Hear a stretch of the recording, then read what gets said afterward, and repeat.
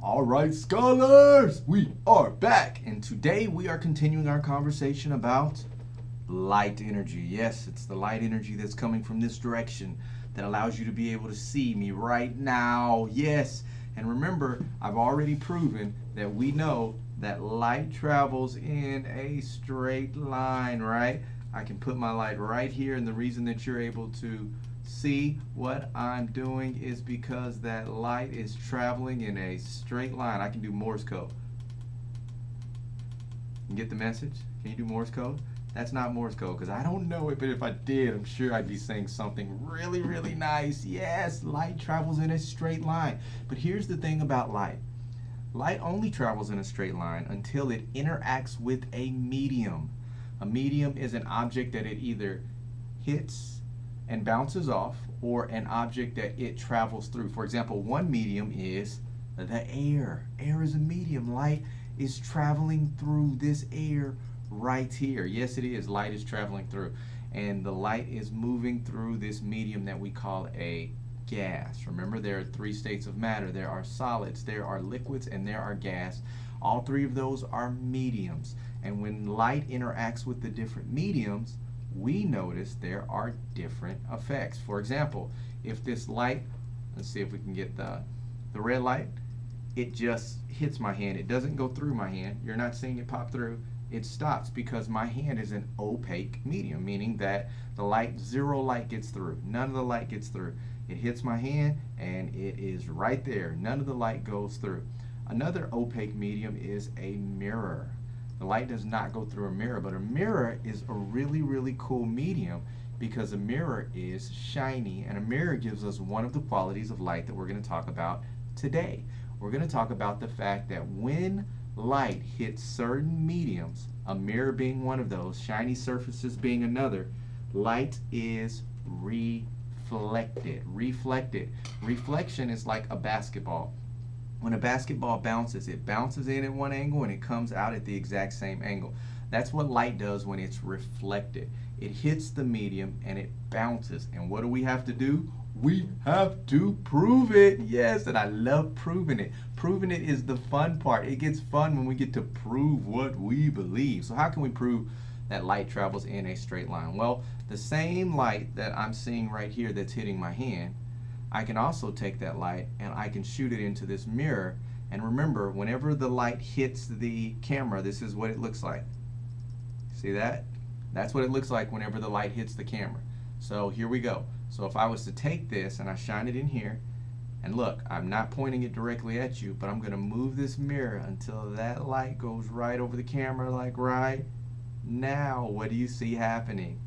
Yes, that's what happened. The light hit the mirror and it bounced straight into the camera where you could see it. Is that not cool? Now always remember, we never shine light at another person's eyes, especially lasers. That is not good for our eyes.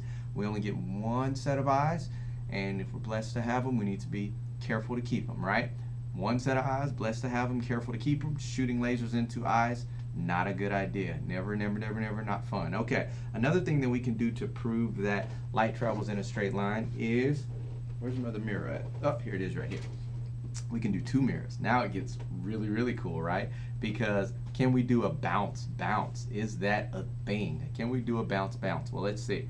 If I shoot into this mirror, shooting into the red one, let's see if it's over here. Okay, I can see it on my hand right there. Now if I catch it right here, let's see if I can get it at you guys again. Coming, coming, coming. There it is. Double bounce. Yes, the light reflected off of this mirror. It reflected off of this mirror, and then I was able to adjust it and reflect it towards you. In fact, did you know, if the only reason that you're able to look into that mirror and to see me, or to look into that mirror and to see me, I'm turning on this side where it's about the same size. Where am I? There I am. The only reason that you're able to look into both of those mirrors and see me is because the light is being reflected off of the mirror. So my reflection is being, this is so cool. Right now you're watching the TV screen. You're watching the TV screen and you're seeing me who's actually on the TV screen. Is this not the coolest thing ever? Oh my goodness. Like, I can do crazy things and it counts 3 times. I'm just like, yeah, yeah. Right? This is epic. Light is amazing. And you heard that 3 times. 1, 2, 3. Light is amazing. Okay, remember, light travels in a straight line. It's going to keep traveling in a straight line unless it hits a medium. And the word that we talked about today is that sometimes when light hits shiny surfaces, another shiny surface would be this spoon. I can actually take this shiny spoon, and you see my computer right in the center? That little light. Now, it's not as clear, it's not as visible, but it's still reflecting, and it's still reflecting an image. So one of the keys to reflection is that when light hits an object, if it reflects, you're going to see the same thing. Like, look, it's reflecting off of this mirror, but you see the same me. It's reflecting off of it. You see the same me. If you've ever gone fishing and you looked out over the water, if you've ever gone to a place that had some pretty still water and you looked out over the water, you might have noticed that you saw yourself.